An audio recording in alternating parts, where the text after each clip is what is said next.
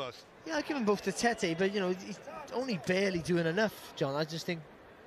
Well, it's what we said, isn't it? I mean, Yeah, this is what he did against Mikhail Aloyan when he fought over in Yekaterinburg in Russia last October.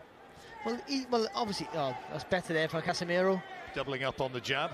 Well, I guess he thinks, you know, it's your move to close the gap, not mine. I'm the taller fighter with the longer reach. I want to keep it long. You gotta try and bring it to me.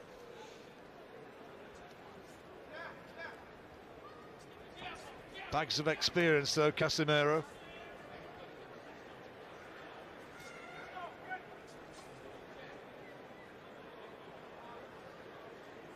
Got a record of 5 wins and 2 defeats in world title fights. Tete 5-1. He's won his last 12 since September 2012.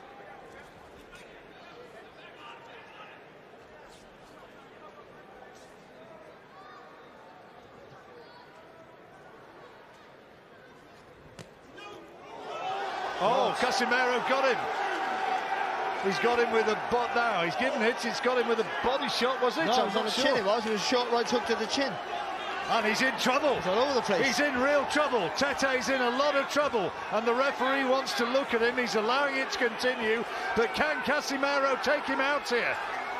It happened so quickly. And he's still got a long way to go in this round. There's 1 minute 20 seconds. And Tete still looks unsteady. He's got to buy some time here and make Casimero miss. Casimero needs to pick his punches and he can't find the clean shot and he falls down.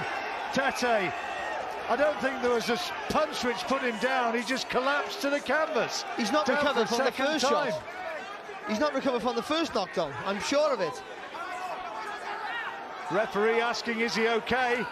Casimero wants to finish it right here, right now, and finish it he has. The title changes hands in sensational fashion. Zolani Tete stopped by Johnriel Casimero of the Philippines, and the big South African favourite suffers a defeat which was simply not expected, no way. Well, we're sat here just praising Tete up, and all of a sudden Casimero comes in with a short hook, sort of turns the body, hits Tete sort of flush on the chin, squared up, and that was it. He crumbled. It caught him on the blind side from where we're sitting, and you did well to pick that up because it was such a quick, short shot. It was. He jumped into the attack there, and we're saying how good Tete is, and he waits for you to make the mistake, he waits for you to engage. But we didn't. We weren't giving Casimero enough credit for all the experience he has and how quick.